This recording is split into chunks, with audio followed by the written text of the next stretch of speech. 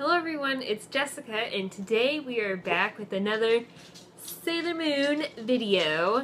And today's video is going to be how to create your own Sailor Moon Odango shields. And those are the red hair pieces that go on her buns. So what you will need for this video is clay. And I got this from Michael's. And I do not remember how much I paid for this because this was a little while ago. I actually used this clay to make the brooch, which I wish I kind of would have recorded for you guys, but here's what it looks like. And for the back of it, I'm using a hair clip like I'm going to do for this project. And I'm just going to connect this to the bow once I get the bow made. So you will also need hair clips. There's a big glare. Yeah, and I'll get one out for you guys actually. And these, I believe I got from Walmart. Not sure how much I paid for these either. I'm guessing like $2 or $3, something like that. But here is what the hair clip looks like. And it's very easy to open. Just doop. And then you will also need something with a curved, rounded area. And I'm going to be using my spoon holder. But you can use just about anything. And honestly, you don't actually need to do this, but I just want this to be really smooth and flat for these pieces.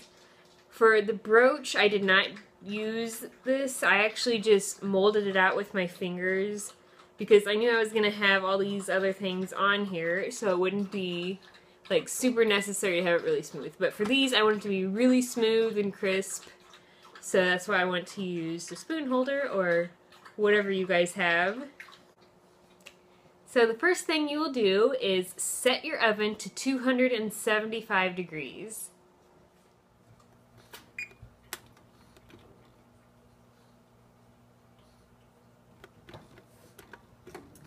So now you want to get out your clay.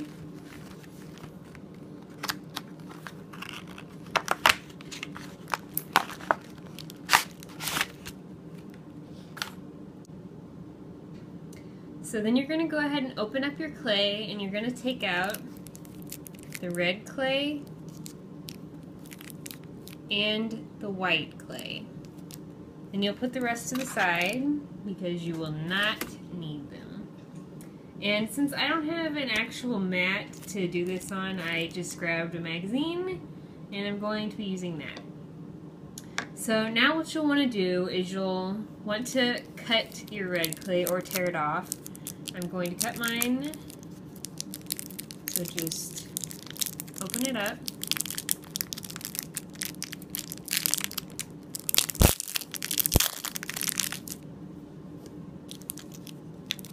And then you're probably going to need about half of one of these blocks for each Odango shield. So I'm just going to cut it in half just about. So then you have to start kneading the clay until it's soft.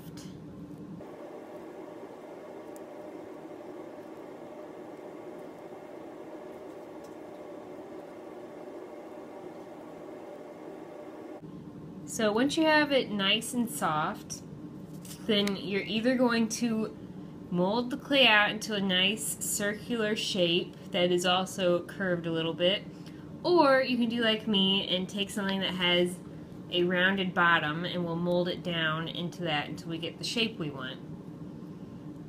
So just stick it down in the bottom and then mold it out into a nice circle shape. And before you get it completely done, you also want to take your clip that you're going to use and measure it, because you don't want it to be too much bigger than the clip, but you also don't want it to be too small. So mine is not big enough, so I need to keep going.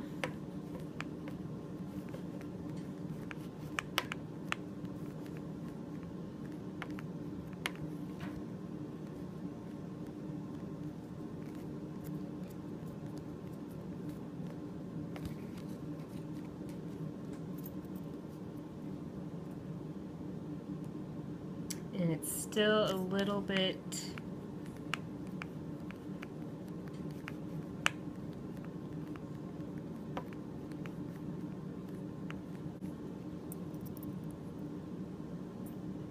okay. So now we have it at a good shape. So we're gonna take the hair clip and press it down into the, oh, the oven's ready. So anyway, you're gonna take your hair clip and gently press it down into the clay where it is stuck in a little bit, but you're not done yet. So either take some of your white clay or some of your red clay. I'm just gonna cut off some of the red clay. And you don't need very much, just a small amount. I just cut off this small little sliver. And once again, you'll have to knead this real quick.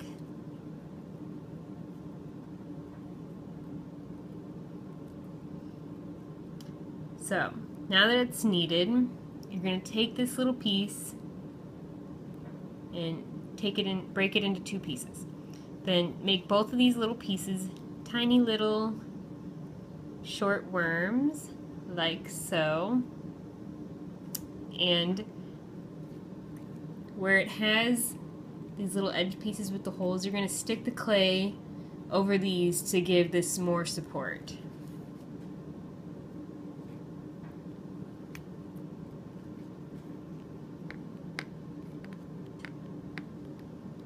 And I'm going to use my knife to get down in here further to smash it down a little better, so it's nice and tight.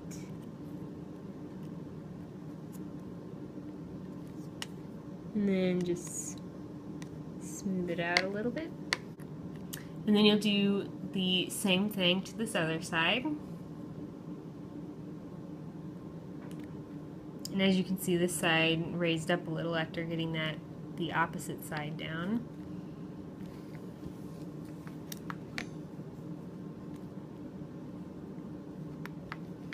And once again, I'm going to take my knife to get it underneath here so it's nice and flat.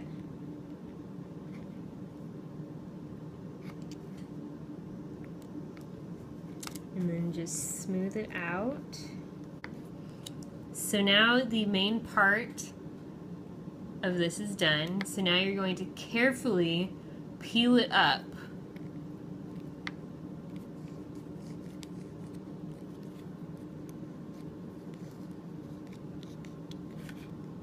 And I just messed mine up a little. So if yours gets messed up a little bit like mine did, just carefully touch it up. It's not a big deal. Okay, so this is what it looks like. As you can see, it's nice and smooth, which is what I wanted. And if you want, you can just run it through here or whatever you're using to give it an even smoother finish on the edges.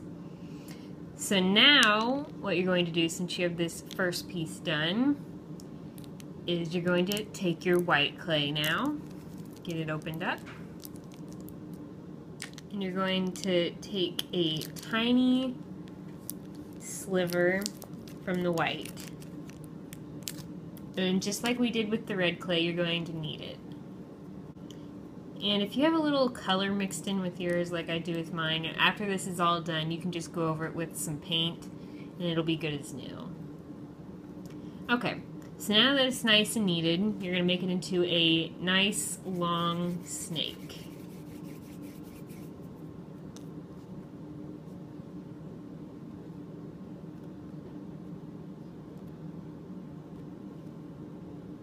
And I think this is a good thickness. I do not know if it's long enough though, so I'm going to make it a little longer. So we're going to test this out to see if this is long enough now. So you'll just put it around the edge. And I don't think I have it long enough. Or do I?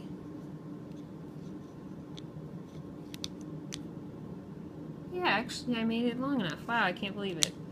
So, now that you have it at the correct length, pick it up and you're slowly going to connect it by smashing it down to your red piece. So the hardest part is going to be to get it all nice and smooth. So now you're just going to work on getting it smoothed out. I have both my pieces done now. So you're going to take a piece of parchment paper and a pan, and you're going to put both of your pieces in the pan, like so. And depending on what kind of clay you purchased and how thick you made it, will determine how long you need to bake it. For me, mine's going to be 15 minutes.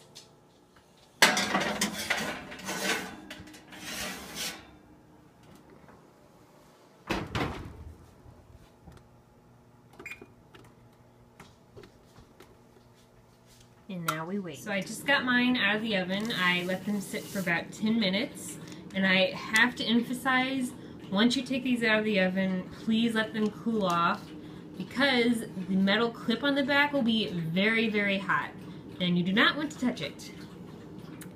But this is what they look like now that they are all done.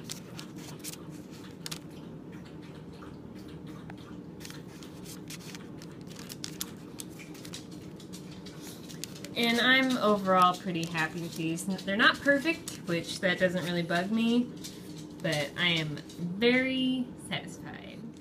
So I went ahead and put one of them in my hair so you guys can see that they do stick well. I do not have my wig yet. I ordered it about 3 weeks ago. It's still going to be a while before it gets here, but I'm really excited. I will show you guys my wig once it comes in. But thank you so much for watching. I really appreciate it, and I can't wait for you guys to come back and see more videos.